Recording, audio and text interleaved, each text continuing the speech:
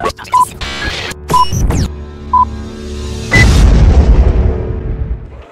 I want to thank you all very much for coming. Libertarian Party of California, you guys represent an enormous number of libertarians. You represent a diversity of thought.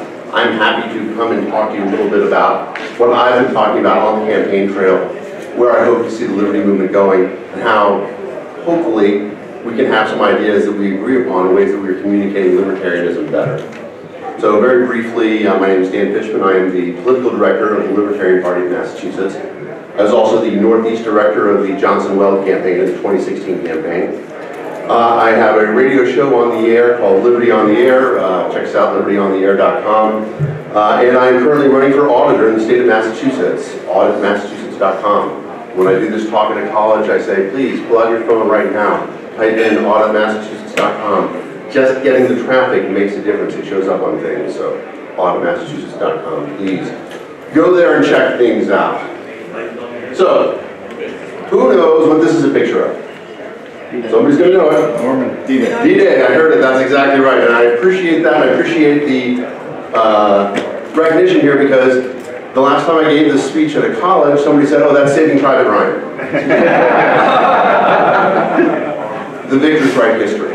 I had the good fortune to go and study in England for a year. And one of the classes that I took there was a history of World War II. 1 week each taught by one of the Allied professors. So you guys know the American version of World War II, where our economic might bailed out the world and we won the war. The British version of World War II isn't particularly dissimilar. How the British held out until the Americans finally decided to get involved, and then how Churchill stopped Roosevelt, who was incapacitated by polio, from giving away Eastern Europe to the Russians.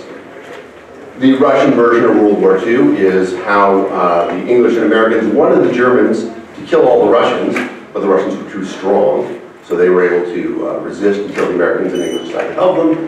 And the French version of World War II is how we cunningly pretended to surrender so that we could sabotage the Germans from behind their lines. No mention of Vichy, none of the other stuff that you would think are critical parts of World War II. The victors write history. World War II is a really good example, but there are other ones in the past. Après moi le déluge. Who knows this quote? Who said it? Yep, Louis, exactly right, Louis XV. Louis XV saw the French Revolution coming. Same class I took when I was going to school in England. After we did the World War II bit, we studied the French Revolution. All we read were primary documents. Newspapers written in Paris during the Revolution. Nobody's interpretation of them. On the day of the Bastille, that the Bastille was stormed, in the peasant paper, Bastille stormed, political prisoners freed, castle torn down. In the mercantile paper, it said, huge traffic jam at the Bastille, fresh goods spoiled in transit. In the clerical paper, in the church's paper, it said, hundreds injured in rioting at the Bastille. Church offers aid. And in the royalist paper, it said, today the king went falconing. As far back as 1790, there is bias in the media. And so when we complain about bias in the media, we should realize that this is not a new thing. So we know that the victors are writing history. We know that the media is giving us a colored image. What we know is that right now, our society has fundamentally been programmed against liberty. And we, as the last bastion of liberty on the planet, have an obligation to stand up for it and to speak out and to enunciate what we see as the threats to our liberty. One of the phrases that drives me nuts is when people say, I have a right to health care. In libertarians, we believe two fundamental principles. Number one, you own yourself. Number two, don't use aggression against other people. A right to health care implies that you have a right to somebody else's labor, because health care is provided by somebody else's labor. We don't believe that. We fought a war in this country saying one person cannot have a right to another person's labor. We have a learned helplessness that is in our society. A great example of this is that when people are in need of aid, the government acts to prevent them from getting aid from private citizens. Michael Bloomberg, when he was the mayor of New York City, ended a many-year-long practice of every night at midnight, cars would drive around to the restaurants, pick up food, and bring it to the shelters. Michael Bloomberg said, that's not fair, we can't do that. That food is not being inspected by anybody, and it could be unsafe. People could die from eating this food. Now, obviously, if somebody walks into the restaurant at 11:55 and orders it, that food is completely safe and legal to be served, but magically at 12:01, it will kill people. That's what the government wants you to believe. They want you to learn that you are helpless to defend yourself without the government getting involved. The nanny state. I don't have to explain it in this company. We understand that along the way, the government sets itself up to take away from us the idea that we are responsible for caring for each other. And that is the greatest loss that has happened to our society. The idea that you and I are connected in a community with an obligation to each other that is not given by government. It's not given by any force except for the fact that we are humans together. Libertarians recognize that more than anybody else. We talk about the idea of the ultimate minority, the individual. We are individuals together. And we recognize the fact, the cult. We say it in our mission statement. We, the members of the Libertarian Party, challenge the cult of the omnipotent state and defend the rights of the individual. So, way back in the day, before I was a software engineer, before I became active in libertarianism, I was a special education teacher. I was teaching in Liberty Hill, Texas, a little town north of Austin. And while I was there, it was a residential facility. We had a group of kids come in from Waco who had been in the David Koresh compound. These kids, when we tried to reach them, we were having a hard time. They had been programmed against liberty. Everything that we were going to try to say to reach them, we weren't able to do. And eventually we had to have a specialist who worked in cult deprogramming come in and talk to us. And he said, here's the thing. These kids, because they've been programmed against you, you're not going to be able to reach them in conventional means. And let me give you a scenario to imagine what this is like. Imagine that there's an arsonist. And when he sets buildings on fire, what he wants is for people to be inside when the building is set on fire. And so in order to make that happen, he dresses up like a police officer and he knocks on the door, says, I want to let you know there's a sniper in the area. If you come outside, he's going to shoot you, so please stay in your house until another police officer comes by and tells you that it's okay. And then he goes out back and he lights the fire. The house starts burning and he walks away. If you see that happen, how do you convince the people inside to come outside? If you ring the door and say, there's a fire, come outside. They're not going to come outside. If you try to pull them outside, they're going to fight you even harder. The only way you can reach them is to say, excuse me, I smell something in the air. I'm not sure what it is. Maybe it's smoke. And then over behind the house, there's this thing, I touched it and it's hot and it burned me. But I don't know what it is. Can you look at it? And they'll come over and they'll look at it. Oh my God, the house is on fire. Then you've reached them when it becomes their experience. Republicans and Democrats have been burning down our collective house for the last 150 years. We are the ones who have to bring in the deprogramming to bring them out. What libertarians? That is a familiar chart. 11% Republicans, 9.5% Democrats, 19% those roads, 60% libertarians. A lot of times I hear people say, oh, I'm a big tent Republican, I'm a big tent Democrat, I'm a big tent libertarian. Libertarians don't believe in tents. If you think you ought to be able to look up and see the open sky, you're a libertarian. And we have room in our pasture for everybody who wants to be able to look up and see the sky. And that's a big difference. One of the things that separates us, this idea of big tents, little tents, intense, we burn with an intensity. We burn with an intensity that comes from the fact that libertarianism is the political expression of loving humanity. Every one of us has come to this philosophy because there's something about us, the minority, the individual. I'll use myself as an example.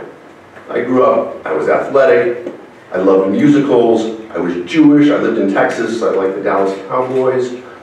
Things that make me different. And I love the fact that this country has always provided to me an opportunity to express my difference and applaud me for it. Say, yes, we're all different. We are in a society where we are meant to thrive together in liberty. When we talk about liberty, we also have to understand that liberty and balance, liberty and equality are on a balanced scale. If you want absolute equality, you have to have absolutely no liberty. Because given a little bit of liberty, people will do what they can to become unequal. And for libertarians, we applaud that.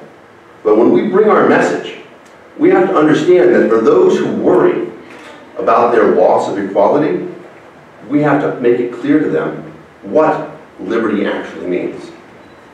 If you think about the movements that have been the hallmarks of the liberty movement, the civil rights movement I point to recently, gay rights movement, movements that have said people are allowed to be who they are supposed to be, the reason that they were able to reach people, the reason that they were able to talk and move people past what had been their old biases, is because they came there with the message of the fact that what we represent is a love for everyone, not just for our special group, but for the idea that the principles that you have, as Dr. Martin Luther King said, all we ask to America is that you hold true to your principles that you wrote. Somewhere I read about freedom of speech. Somewhere I read about freedom of religion.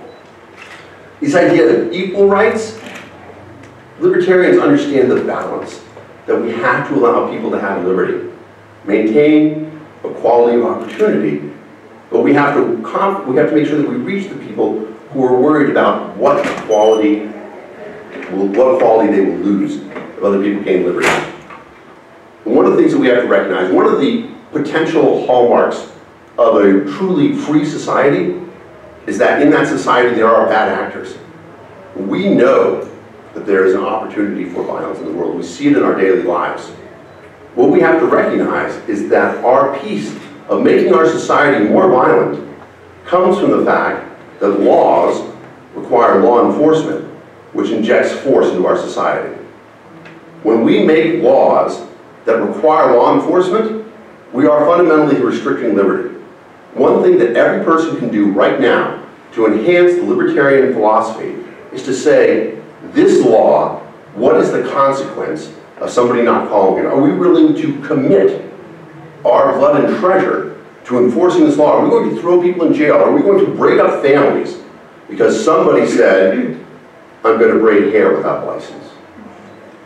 I'm going to give you 3 examples of really stupid laws. First one, you guys probably know very well. 2 girls selling lemonade in Dallas.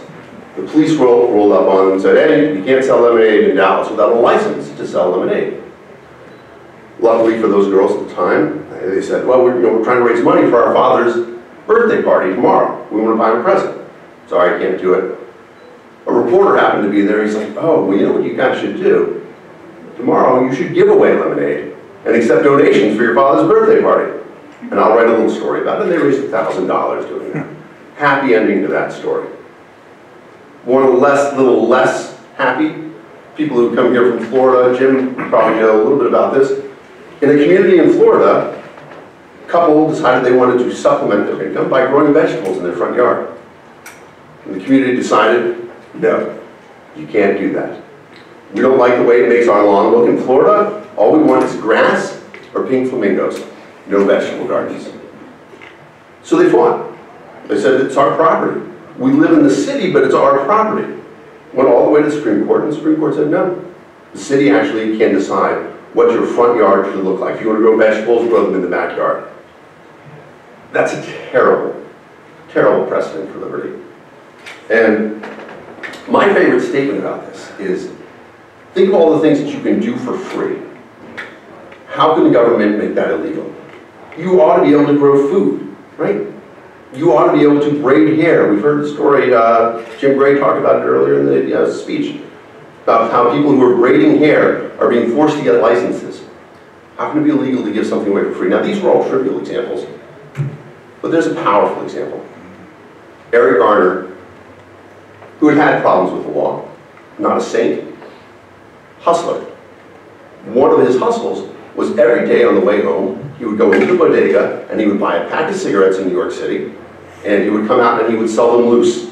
The vernacular, the loosie. Pack of cigarettes cost $14 in New York City. Or at least it did when I made this. I don't know what it is now.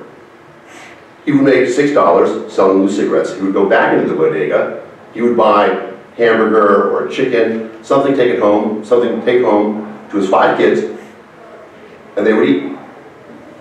He had had a couple run-ins with the police before, because the worst thing you can do is to violate tax law. Right? Tax law is where government gets its money. If you are reselling loose cigarettes, the government is concerned because that's tax money they could be getting. People should be buying whole packs of cigarettes because the government actually gets paid on those. Eric Garner didn't want to go to jail. Said, officers, please, I have a family, I want to go home, I'll give you the money, I'll give you the cigarettes. He's like, no, you know, we've had run-ins with you before, you're coming downtown. He's like, I can't come downtown, I've got a family, I've got to go. And the police decided they were tired of talking with him and they put him into a headlock. And he said, I can't breathe, I can't breathe. And they said, if you breathe, if you can talk, you can breathe. And then he stopped talking, and then he stopped breathing, and then he was dead. Because laws require law enforcement, which injects force into our society. Somebody selling loose cigarettes is not worth the enforcement that can result in a man's death. When we as libertarians stand up against stupid laws, against the imposition of laws into our society that regulate our liberty, that's where we start to make a difference.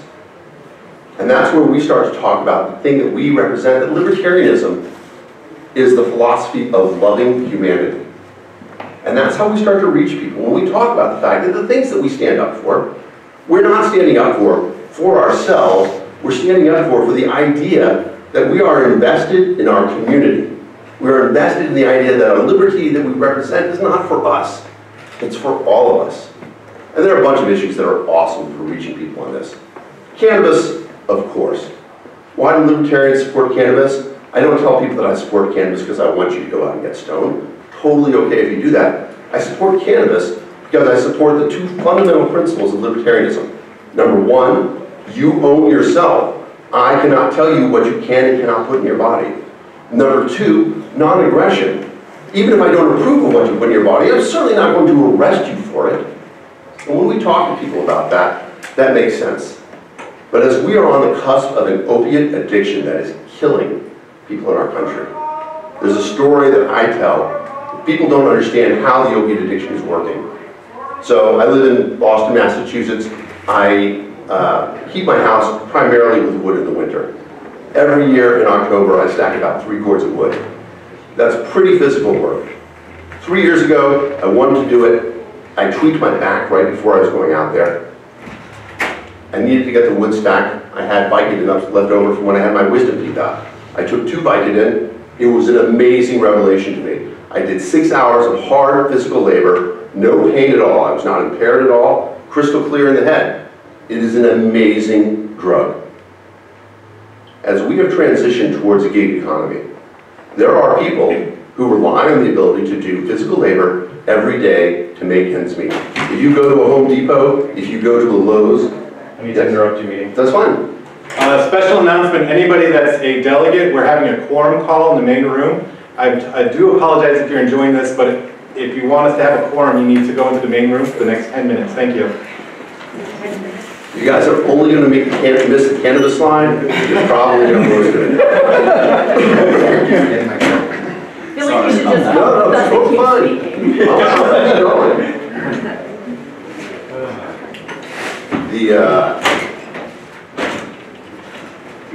There's so many people who depend on the ability to do hard labor for one day. Because right now, I don't know what the rate's like in California, but in Massachusetts, generally if you're in front of a Home Depot and you have the ability to work for a day, you can get paid $100 in cash you take home at the end of the day. $500 a week, okay? That makes a huge difference in people's personal economy. There are people who depend on that money.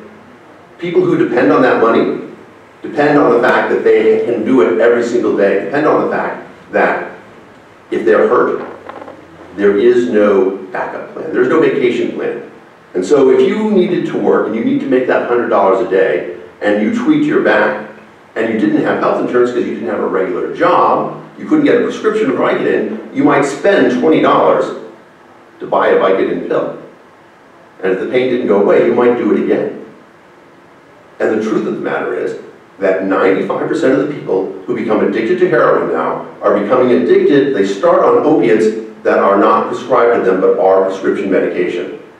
The black market for opiates is what is leading people into this. So when we talk about cannabis, when we talk about love, let's talk, forget all the other stuff. We don't want people to die. People say marijuana is the gateway drug. Marijuana is the exit drug to opiate addiction because there is no toxic level of cannabis. When we advocate for cannabis, talk about the fact that we're doing it because we love ourselves, we love our society. The last 3 presidents, I'm not counting our current president, the last 3 presidents before that all admit to the fact that they had smoked marijuana. If Bill Clinton had been arrested with a joint, smooth-talking Bill Clinton, no problem. He gets off the hook. If George Bush had been arrested with a joint, his dad would have got him out of it, no problem. If Barack Obama was arrested with a joint, he could still be in jail. We know that drug laws are enforced unequally. When we talk about cannabis, talk about it in the context that we appreciate ourselves. We are not afraid to say we love humanity enough that we trust them with that decision. Marriage equality, of course, duh. That's an example of where we can say we were there first. But it's more than the fact that we were there first. In 2008, Hillary Clinton said on the campaign trail, you know, I'm in favor of civil unions, but I believe marriage is between a man and a woman. Barack Obama said the same thing. It's only 10 years ago. 3 years after that, they both changed their position. And they said, you know what, we do support marriage equality. So here's the question. Did they change their opinion? Or did they think that the political climate had changed enough that they could say it safely? I think if you ask I've never had anybody say, oh yeah, Hillary Clinton actually changed her opinion. What happened was, she was willing to throw people under the bus. She was willing to allow the people that she was supposed to represent have their rights trampled on because she thought, that's how I win an election. When we talk to people about libertarians representing the idea that we are the philosophy, we are the party that loves humanity, we talk about tolerance. The idea that we let everybody do what they want. You can have the partner you want. You can put whatever you want into your body. And as a result, we also trust you with the ultimate Second Amendment. Okay? We accept the fact, we have made this conclusion, that in certain situations, we allow people in our society to be judge, jury, and executioner. There could be no stronger statement of our love for humanity. The fact that we recognize the fact that we all exist because of the tolerance of each other. Does anybody know who this young girl is? Anybody recognize Elizabeth Smart, who was kidnapped out of her home? Somebody came into her house, took her away, told her sister to be quiet. When we talk about the Second Amendment, we talk about defending our homes and our families. That's where we're coming from. We're talking about this idea that we have a love for ourselves, our families, our communities, that we take upon ourselves the fact that we are the ones who are responsible for taking care of each other. When we talk about Second Amendment, if we say, you can have my gun when you pry it from my cold dead fingers, that is nowhere near as effective as saying, I will do anything I can, anything that I must do to protect my family, to honor the responsibility that has been laid upon me. When we talk about reaching out to people, we talk about reaching out to libertarians, we should be talking about our love for humanity. I've never even talked on a Mac before, but underneath I have a posting about Dr. Susanna Hupp, who was a concealed carry permit holder in Texas. She went into a Luby's cafeteria in Killeen in 1991, and a man came in with a gun, and he started shooting the place up. She was there with her parents. She had left her gun in the glove box, as was required by law. As the man started shooting, her father instinctively charged the shooter and was shot down. And as that happened, she saw an opportunity to escape. And so she grabbed her mother by the wrist. She said, come on, Mom, we're going. And she started pulling her out the window, and her mother broke away from her and went back to be with her husband, where she was also killed. These people were killed because she was honoring a stupid law. We recognize the fact that our love for the people in our lives gives us a responsibility, an obligation that we must commit, and we extend the right to protect each other to all of us. The Second Amendment is not about anything else except the idea that we respect and we love our fellow people, our fellow citizens, our fellow humans, with the idea that we are going to make a difference in their lives. Education. Jim Gray talked upon this morning, and I can't tell you how happy I am. I've been to several conventions this year. This is the message that is happening, that we are changing, that we realize that we are reaching people by talking about the good things that liberty represents. When we talk about education with compassion, when we talk about the fact that what we want is a better educational system, and we talk about the fact that we want it not because we don't want to pay taxes, not because we want to make sure that our children have an economic advantage, we do it because we want everybody to have the best possible choice. There was, and I don't even remember which speaker it was, who talked about the fact that right now, school choice exists. It only exists for the wealthy. Libertarians, in our love for humanity, want school choice to exist for everybody. Two very easy ways to talk about education right now. I'm on the campaign trail right now. We are actively hitting every college that we can. When we talk about college costs, college kids understand that. They come to the liberty movement when we say, we have created a scenario where kids are being put into debt. It makes sense. With the best of all possible intentions, in the 70s, the government decided, we wish everybody could go to college. The problem is that a lot of people can't afford to go to college. So, hey banks, why don't you give money to more people? The bank said, well, not surprisingly, we are actually in the business of giving money to people. That is our core competency. We're happy to keep doing it, but we're going to reserve the right to decide who we should give money to. The government said, well, how about this?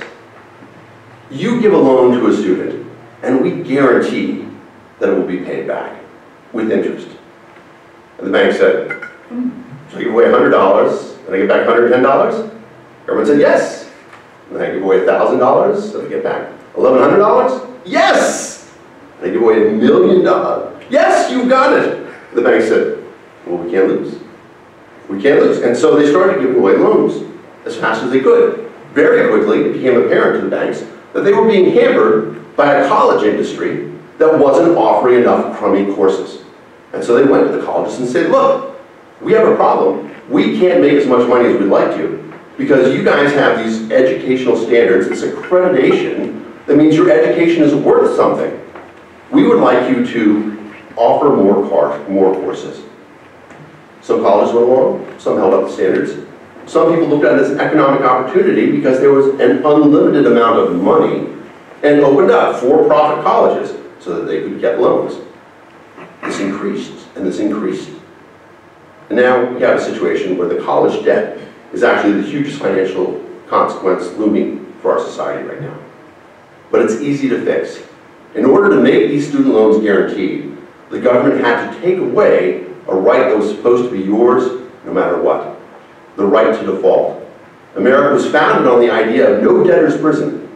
If you go into debt, there are consequences. They are civil. They are not supposed to be criminal. You are not supposed to go to jail. Sadly, people actually are going to jail over college loans. Not specifically over the debt, but they get summoned into court to talk about their debt, and they get summoned, and they get summoned, and they summon, and then when they miss a summons, that becomes a criminal offense. And then they get arrested. And then they can't earn enough money to pay back their debt. It's a comedy of errors. We restore the right to default that should be guaranteed to every American. We solve this problem. But I'd like to suggest a free market solution that takes it a step further. Instead of the government guaranteeing student loans, let colleges borrow the money that they need from banks, give loans themselves. The way that it used to be, colleges used to give scholarships to people. They used to give grants. If the colleges are giving loans to students, the students no longer are customers, they are investments. If a college says, I can give this student $200,000, and if the education that I provide them is worth it, they will pay me back $250,000, that's a great return. The college is now investing in the student. In the free market, in the real free market, businesses look for the opportunity to invest. Now, is that going to affect the C student in high school who wants to study French literature? It is. You're not going to be able to get somebody to say, you're going to be able to pay back my loan on that. That's not our responsibility. It's not the college's responsibility. The college's responsibility is to educate. And if they are getting financially rewarded for educating people, they will do the best possible job of that. Now, we all know this chart. When we talk about it, we talk to people about it, we tend to encounter opposition because people say, you know, there's the right and there's the left. And that's it. Now, of course, if you've seen the Nolan chart, you know that there's a third dimension, up and down. Right is Republicans, beyond that is corporations controlling everything, according to the left. The left is the Democratic Party, and beyond that is the state controlling everything, according to the right. Libertarians, we know that there is more to politics than the right and the left. It's not two-dimensional number line, it's a three-dimensional world. That third dimension, that third direction is up. Up is the direction of personal liberty. Up is the direction of us expressing our political love for humanity. The ability that there are certain things that we don't believe that we should have any say over. Cannabis, that's not a right issue, that's not a left issue, that's an up issue. Same-sex marriage, that's not a right issue, that's not a left issue, that's an up issue. Online gambling, that's not a right issue, that's not a left issue, that is an up issue.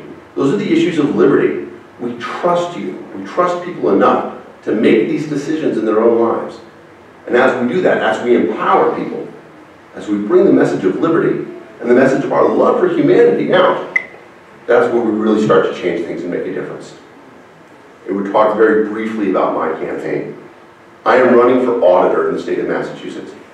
The auditor has only one power, the ability to require every state agency to make as thorough accounting of their expenses and their receipts as the auditor deems sufficient. This is actually a wonderful office, because a lot of times, as libertarians, if we seek an office that has power, it bothers us. The auditor has no power except to expose. I'm happy to quote Republicans sometimes, happy to quote Democrats sometimes. Louis Brandeis famously said, "Sunlight is the best disinfectant." As an auditor in the state of Massachusetts, I will put all the books online, real time. That information is there already. For those of you who don't live in Massachusetts, we have just had 3 enormous financial scandals. The most recent one is, and we were talking about this earlier, I know California has the same problem with state pensions. In Massachusetts, if you are a state employee, your pension is the average of your last 5 years of salary. In the state police, they had this thing where the veterans, in their last year, young guys would pull their slip and punch in for them, work 40 hours, then the veterans would punch in and they would work 40 hours, and so they would get credit for 80 hours of work a week, 40 hours of overtime. They were finishing up, because they were already 20-year vets, with $320,000 a year salaries. Their pensions were based upon that. If there had been anybody auditing that, it would have shown up, but nobody cared. Our campaign slogan is, "The referee shouldn't be wearing the jersey of one of the teams." When we go out and we talk about it in Massachusetts, everybody we say it to says, "You're right. I'm not going to vote for a Republican. I'm not going to vote for a Democrat." When we talk about the fact that the auditor is the one position that anybody ought to be able to vote for, whether you're a Republican or a Democrat, and end the idea of political tribalism, people like that idea. Because we are more divided now as a country than we have been since 1860. We are looking at a place where Republicans cannot believe any good about Democrats. Democrats believe that the Republicans are the embodiment of evil on the earth. We offer the alternative, the campaign, the party, the idea that we love humanity, ending the hate, bringing the love. That is libertarianism in our society. And that's what I wanted to talk to you guys about today. I'm happy to take any questions if you have any.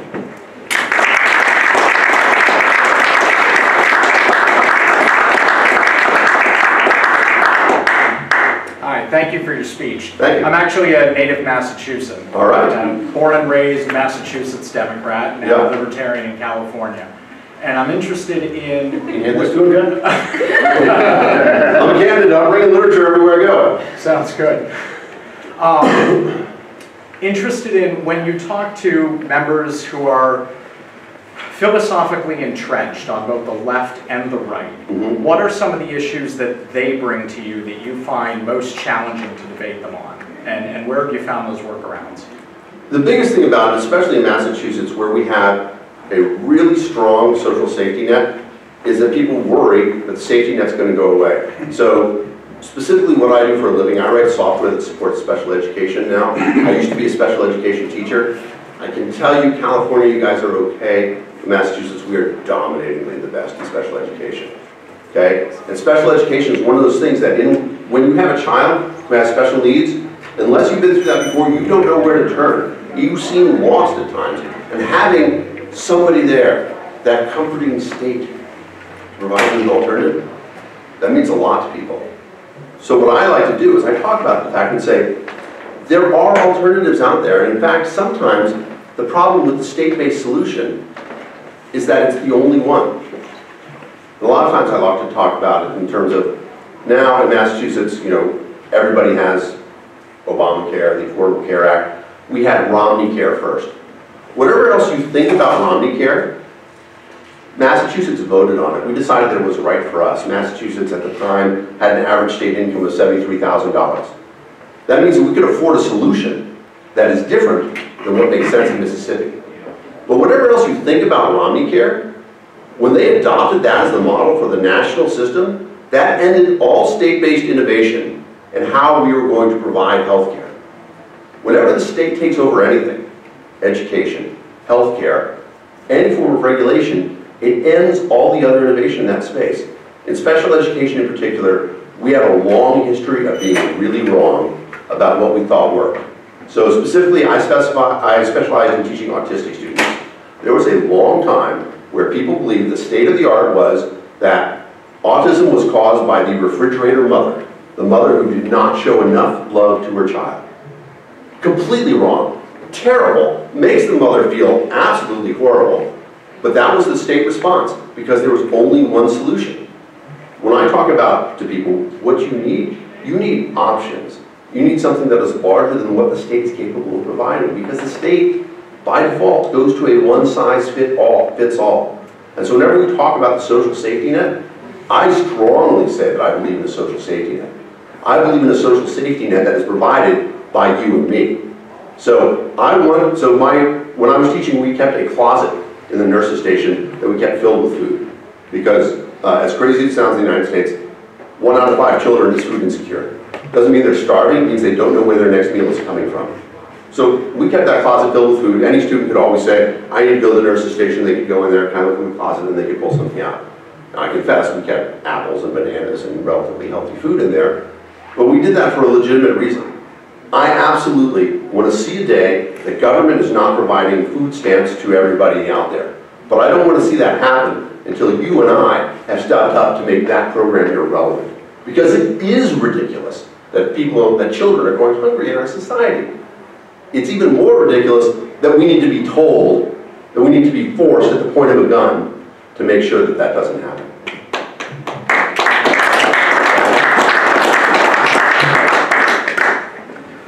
I'm also born and raised in Massachusetts. I've got family in Billerica. Go back a couple times a year. And I've got 2 cousins. One's at Suffolk and one's at BU. Outstanding. And I'm just out of BU 3 weeks ago. So this is a good lead into my question. So, given the perception that higher education is strongly tilted away from views of libertarianism, I'd just be interested to hear your perspective on how you've been received when you go talk to college. We received it really well. So I will tell you that I came to, I've been greatly helped. I just want to give a shout out to my campaign manager, Jeff Lyons, who famously was arrested at Bunker Hill University, detained by the police at Bunker Hill University for distributing copies of the United States Constitution at a public university. Where you could see the USS Constitution. Exactly, you can see the boat in the back.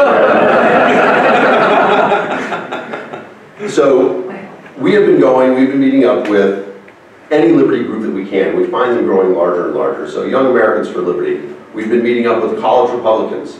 We have been meeting up with Students for Liberty. Any liberty group that we can meet with, we go there and we find that they are growing it. And what's interesting about it is that, yeah, all these organizations, they're teaching the kids the right thing. These kids are tabling events. They are actively growing their organizations, and they're having more than esoteric libertarian discussions. They're having pragmatic libertarian discussions where they say, what does it mean? What does it mean for us going out in the world wanting to earn a living if there's not the liberty for us to pursue it? Right now we see the world of science doing what we believe is the ultimate goal. Machines are getting ready to step up and take the burden of work from our shoulders.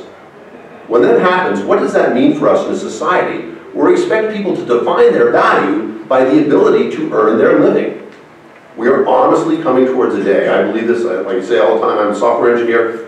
I know for a fact that the software that I write puts people out of work. What does that mean for us? What is our expectation for society? College kids are talking about this now because it's their future.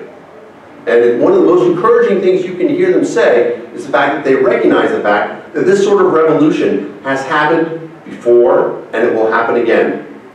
Agriculture used to be the most labor-intensive job that was available. But what used to take 1,000 men to bring in from a field can now be done by one farmer with a tractor. The Industrial Revolution, the Communications Revolution, and now the Autonomous Revolution. We are going to keep transitioning our society towards one where our physical labor may be less and less required. The only threat to humanity is if people don't have the liberty to pursue other options. If they're told that the answer to that has to be your job, you're not valuable anymore, here's welfare, that's what threatens our society. If people have the opportunity to say, you know what, gig economy, I can go out and drive Uber, I can go out and braid hair, I can go out and cook. I tried to start a business in Massachusetts. We called it FUBAR, which I didn't realize there's a FUBAR acronym that means something else entirely. However, FUBAR, food for Uber. Okay, in the North End in Boston, wonderful Italian neighborhood, there are 1,000 grandmothers who want to make manicotti for you. You ought to be able to call them up and say, hey, you know, I'm driving home, I'm coming past the North End.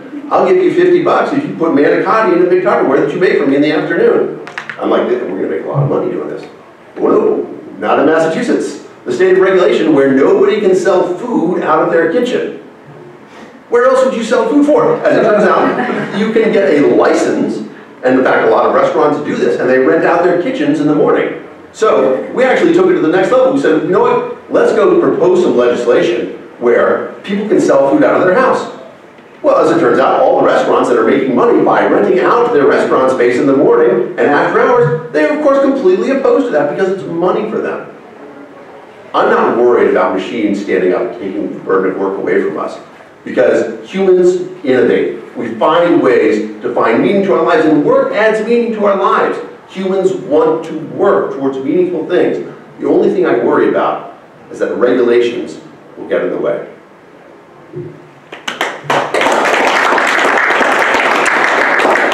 Interested in your one or two biggest concerns about the Libertarian Party today.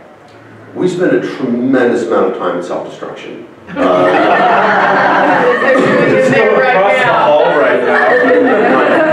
So we go back to this. Our ability to, you missed the slide the first time.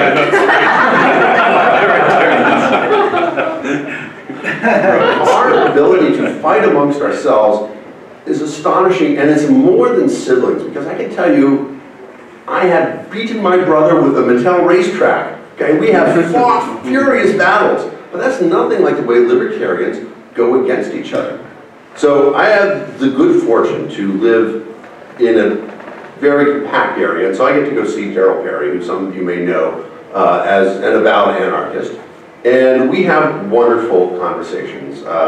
Particularly, I like to talk about tragedy of the commons. I'm going to come back to that in a second. But one of the things I talk about is I said, you know, Daryl, you want 0% government, right? It's like, that's it, I will settle for nothing less. I'm like, yes, you will settle for nothing less. And so that means that if I come up with a proposition that is going to reduce government by 50% every year, you oppose it because we'll never get to 0. we're hurting ourselves at that point in time. And the tragedy of commons is a question that I want every libertarian to think about. Because even though we talk about it as a textbook case, let me give you a real world case. So I use this example in New Hampshire, but it's actually probably going to make a lot more sense here in California, where you guys probably know more about water rights and water right laws than any other state in the country.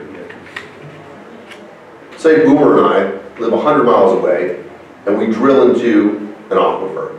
We can easily be pulling water from the same aquifer. As you know, if you pump water out of an aquifer, you actually cause a depression in that area, causing water from the rest of the aquifer to come towards your area. Should I be able to use my liberty on my ranch to pump all the water out of the aquifer, put it into cans, bottles, cisterns on my property, and then sell it back to everybody? I don't know what the great answer to this question is. I have things, and I think we can have great conversations about it, but this idea of the tragedy of the commons, that there is a common resource that somebody has the ability to collect, to take advantage of, how do we deal with that? Those are the questions that I think we are missing the point on, because there are libertarians who believe there is an absolute concrete answer to that, and it's not. That answer varies from place to place, from locality to locality. People have to find a way to resolve those problems amongst themselves. In Massachusetts, where I live on the North Shore. One town out from me is Gloucester, Massachusetts, which those of you who've seen The Perfect Storm are aware is an amazing fishing village. For 100 years, fathers would pass off their fishing business to their sons. If they had 2 sons, that doubled the number of boats on the water. If they had 3, it was more, and then the daughters started getting involved. As you may know, the famous captain from Perfect Storm, the woman who wrote the book, one of the most famous sort of fisherman captain women in the world. Gloucester didn't need the federal government to come in and say, you are fishing the ocean dry. It became apparent to all of them. And so they actually formed a contract amongst themselves saying, this is how we protect this resource. But now, it's controlled by the federal government. It's controlled by people from Alaska and Florida. Nobody from Massachusetts has any say in how fishing is done in Massachusetts.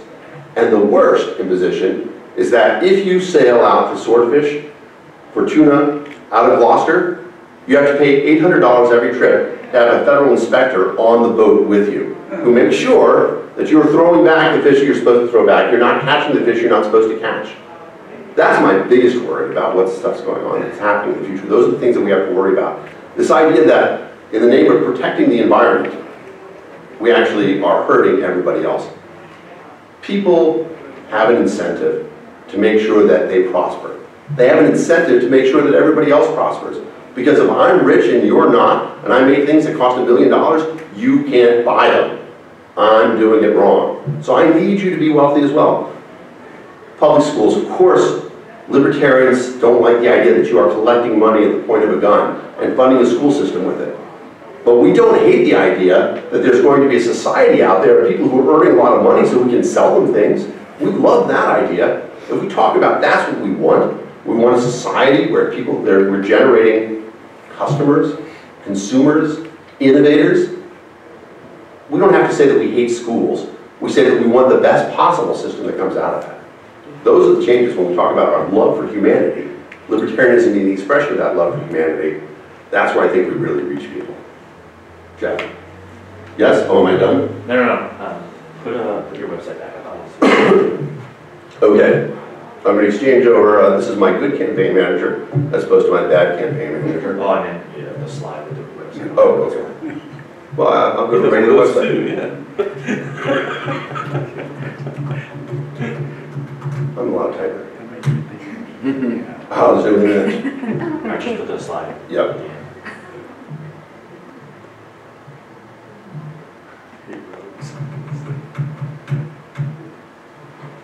Yeah, so real quick, I just want to say a couple things about Dan. I've been managing his campaign since October.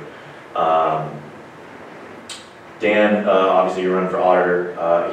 As you've seen today, he's an excellent ambassador for liberty. He's an excellent communicator. Talks like this that he's come up with, that he's written himself. I've had the opportunity to see him give them multiple times and kind of polish that material. He's an excellent communicator.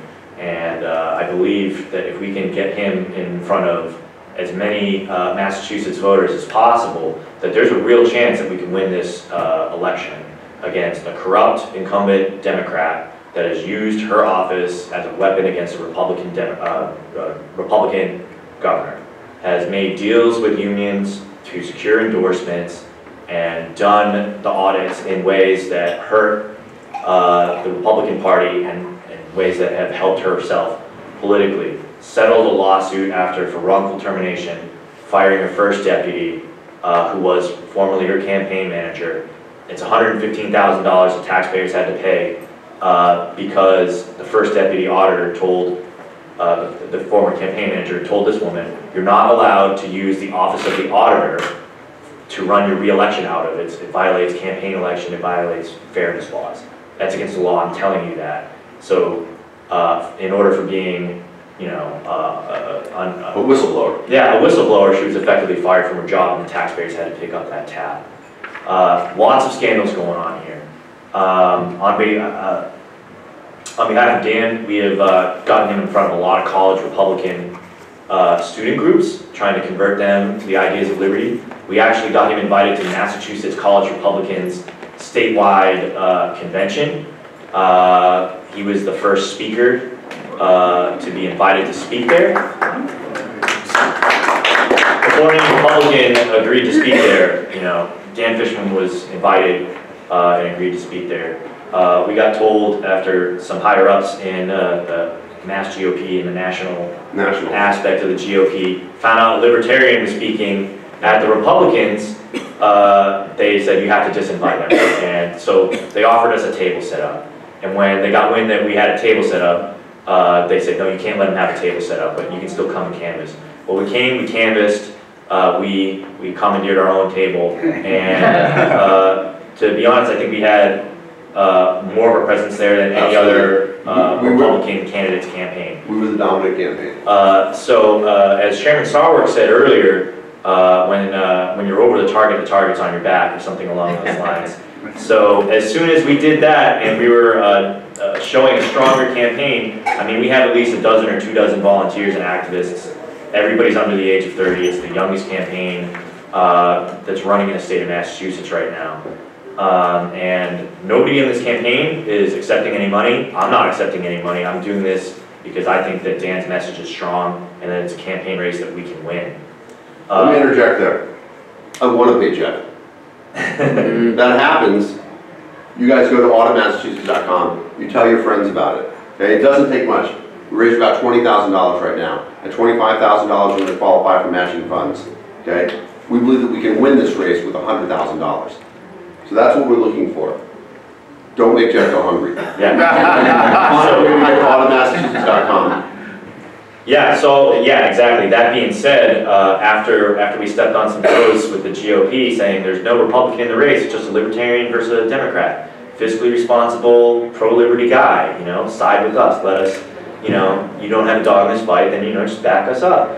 And on a strategy level, I think that we kicked the bee's nest, and a Republican candidate entered the race last minute, 10 days left to collect signatures. Are they going to be able to do it? We don't know. But what we do need to do is make sure that the Fishman campaign looks really strong and that it's going to be an embarrassment for the GOP to come in third in November if they do get on the ballot. So if you guys would kindly help us do that, auditmassachusetts.com, the maximum that you can give is $1,000 per person. So if anybody's willing to do that, I won't fault you if you would like to give us less, but... Yeah, how many signatures does the Republican need to get? 5,000. 5,000 signatures. They can only collect, major parties are only allowed to collect from unenrolled voters and members of their own party. So as Governor Weld said, we did a signature turn-in on Wednesday. Governor Weld came. It was, we got pretty good press out of it. We actually had the hardest lift of all because we can only collect signatures from the 52% of the electorate that is unenrolled, or the 8,000 registered Libertarians in Massachusetts. Unenrolled, you mean not registered? So unenrolled, not affiliated. Massachusetts has a special thing that if you are not in one of the major parties, you are considered unenrolled. We also have open primaries for unenrolleds. And so specifically the Democrats who have run the game for forever set up the system that way. They want you to not be in another party because if you're in another party, you can't vote in the Democratic primary, which is the only election in town. Massachusetts, with the exception of Scott Brown, has not elected a Republican at the federal level since 1994. We have elected a few Republican governors, mainly on the strength of Governor Weld, and then people on his staff who represented an idea. Solution, Governor Baker. Yep, Solution, Governor Baker, Kerry Healy as well, and Mitt Romney, famously. Massachusetts is a unique state, and I know you guys are blue, but we're crazy blue. The elections that really matter are the Democratic primaries, and they have been using that as a system to keep us in boxes. This campaign represents the place where we break out of the box. It represents the idea politics should become second to people. Principle should come before party.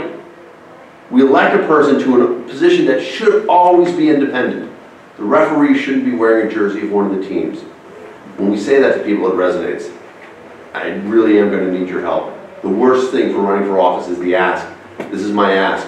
Tell your friends. I don't know how we got so many Massachusetts connections in the room. Tell your friends back home. We can win this race.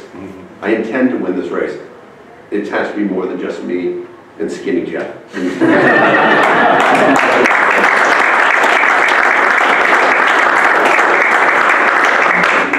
Thank you to YouTube for hosting this video and for being an essential part of human progress by making video hosting available worldwide to everyone on the internet. However, the next phase in human progress is here with Steemit.com and their video hosting alternative blockchain-based solutions, including DTube. And you can find that through Steemit.com as well as my own page there at Adam Kokesh. This is a decentralized blockchain-based social media network that pays you fairly for your content. Already, I'm regularly making more there with a single post than I do from an entire month on YouTube. So please join us on the next frontier of the information revolution at Steemit.com. And if you want help getting a leg up there, I'm happy to re-steam your posts and make sure that no one is starting from scratch. Just email me one of your favorite posts at adam@thefreedomline.com and we'll share it on my feed.